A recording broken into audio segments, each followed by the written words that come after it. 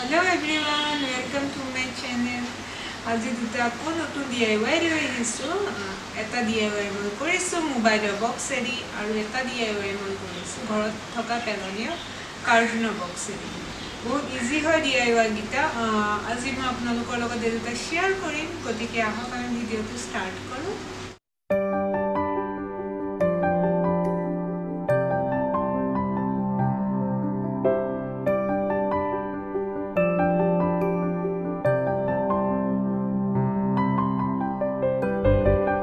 মই এটা কাৰ্টুনৰ টুকুৰা লৈছোঁ আৰু দুটা বটলৰ সাফৰ লৈছোঁ। এতিয়া মই এই বটলৰ সাফৰকেইটা মই জোখৰ কাৰণে ব্যৱহাৰ কৰিম।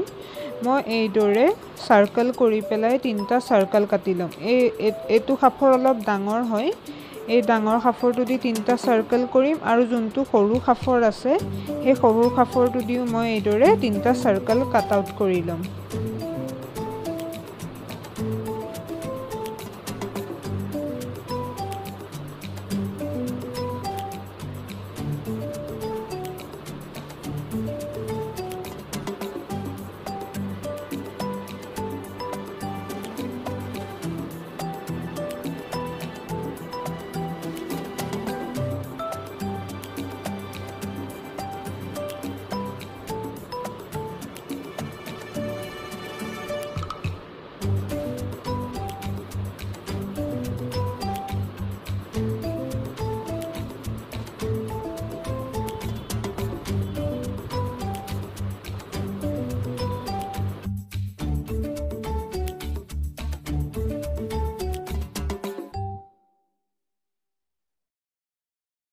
এতিয়া মই চাৰ্কেল 3টা একেলগ কৰি ল'ম মাথা লগাই।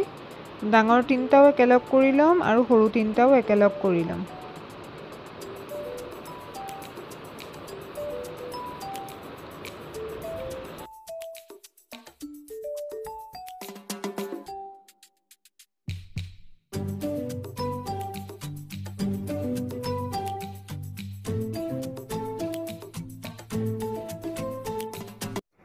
এতিয়া মই এটা কালাৰ লৈছোঁ। এতিয়া এই কালাৰটো দি মই এই চাৰ্কেলকেইটাৰ ওপৰত কালাৰ কৰি দিম।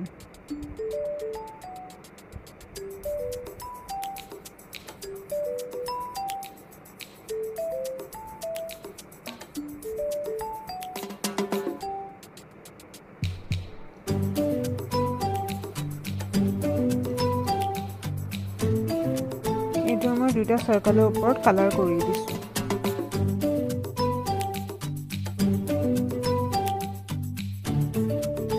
এতিয়া এই কাৰ্টুনৰ টুকুৰাটোৰ পৰাই মই 2টা পিচ কাটি ল'ম দীঘলকৈ এইদৰে।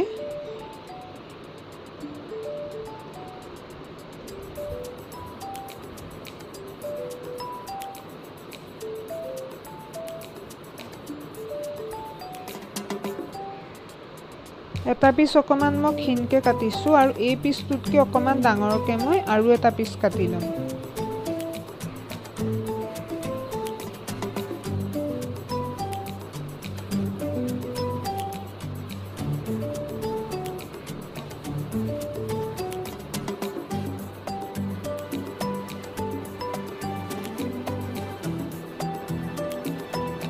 এই দুডাল মই কাট আউট উলিয়াই ল'লোঁ।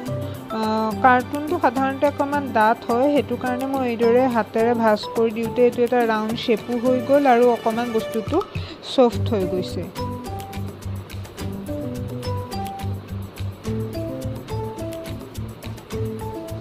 এতিয়া মই টুকুৰাকেইটা লৈছোঁ। লৈ পেলাই মই এতিয়া টুকুৰাকেইটাৰ ছাইডত মই এতিয়া জোখ ল'ম এডাল দি পেলাই।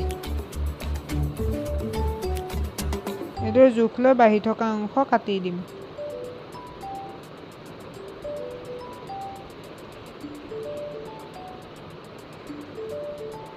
মই ইয়াত সৰু চাৰ্কেলটোৰ কাৰণে মই বহল মাৰিডাল ব্যৱহাৰ কৰিছোঁ আৰু ডাঙৰ চাৰ্কেলটোৰ কাৰণে ক্ষীণডাল ব্যৱহাৰ কৰিছোঁ। এতিয়া মই অলপ আগতে কাটা এই কাৰ্টুনৰ টুকুৰাকেইটা এইদৰে আঠা লগাই এই চাৰ্কেলকেইটাৰ ছাইডত লগাই দিম। মই ইয়াত সৰু চাৰ্কেলটোত ডাঙৰ টুকুৰাটো লগাইছোঁ আৰু যোনটো ডাঙৰ চাৰ্কেল আছিল সেইটোত মই অকণমান যোনটো ক্ষীণ টুকুৰা কাটিছিলোঁ সেইটো লগাইছোঁ। আৰু এই কালাৰ থকা পাৰ্টটো মই ভিতৰৰ ফালে ৰাখিছোঁ।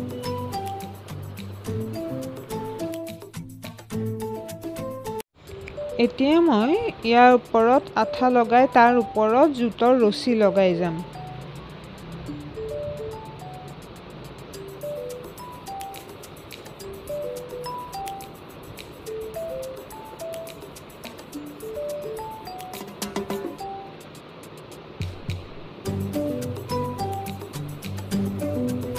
এইদৰে মই লগাইছোঁ।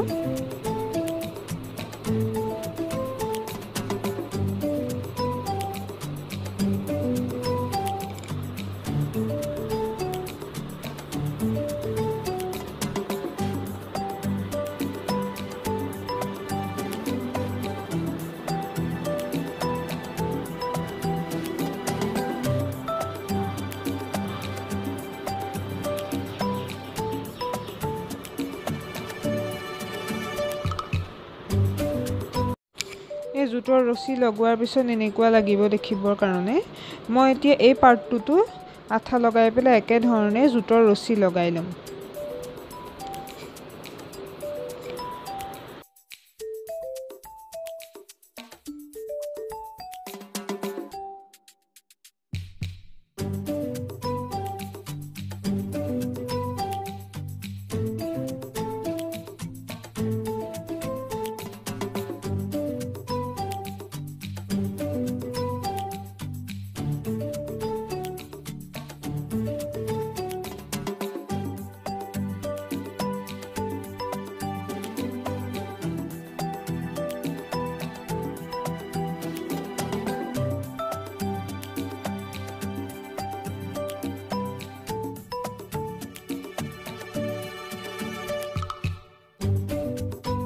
দুইটা পাৰ্টতে ৰছীখিনি লগাই হৈ গ'ল। জোতৰ ৰছীবিলাকৰ সাধাৰণতে কিছুমান সৰু সুৰা আঁহ থাকে। এই আঁহখিনি মই এইদৰে জুইত পুৰি দিছোঁ।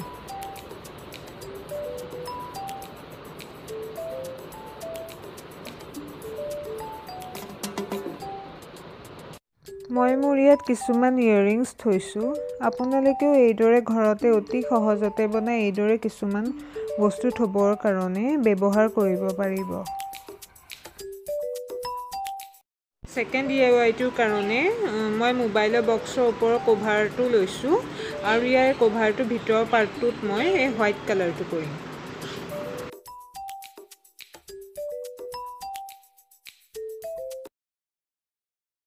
মই এতিয়া এটা গছৰ পাত লৈছোঁ। আপোনালোকে যিকোনো গছৰ পাত ল'ব পাৰে। পাতটো মই এইদৰেই বক্সটোত বহুৱাই দিছোঁ আৰু এখন প্লেটত মই ব্লু কালাৰ লৈছোঁ। এই কালাৰটো মই এতিয়া এডাল টুথব্ৰাছৰ সহায়ত এই গছপাতটোৰ বাহিৰৰ অংশত এইদৰে স্প্ৰে কৰি যাম।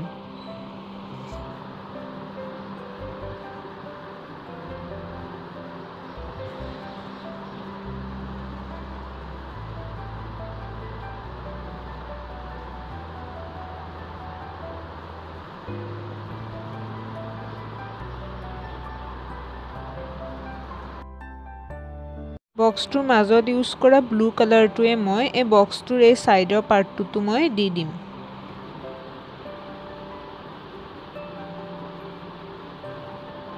ছাইডত দিয়া কালাৰটো ইতিমধ্যে শুকাল। মই এতিয়া এনেকুৱা ধৰণৰ ঘৰত পৰ্দা আঁৰিবলৈ ব্যৱহাৰ কৰা দুডাল ৰিং লৈছোঁ। এই ৰিংডাল মই এতিয়া এই বক্সটোৰ ছাইডত ফেভিকল দি এইদৰে লগাই দিম।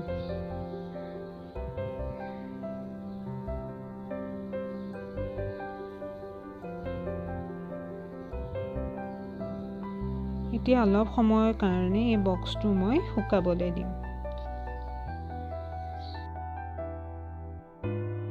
এতিয়া মই এই বক্সটোৰ ছাইডত এইদৰে ফেভিকল লগাই ল'ম।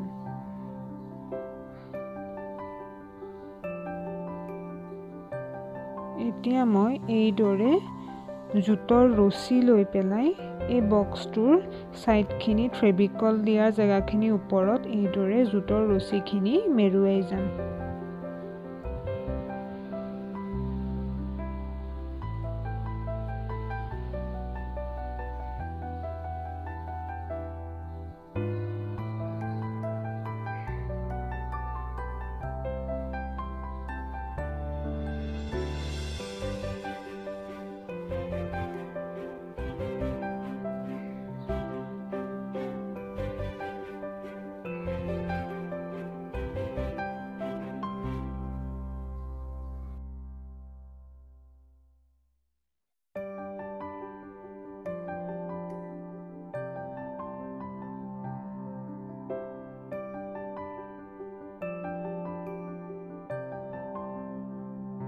বস্তুৰ ৰছীখিনি লগাই হৈ গ'ল। মই এতিয়া জোতৰ ৰছীবিলাকত কিছুমান আঁহ ওলাই থাকে সৰু সৰু, এই আঁহখিনি এইদৰে পুৰি দিম। আপোনালোকে মোৰ ভিডিঅ'টো চাই কেনেকুৱা পালে জনাব আৰু লগতে মোৰ চেনেলটোত লাইক, কমেণ্ট এণ্ড ছাবস্ক্ৰাইব কৰিব। Thank U.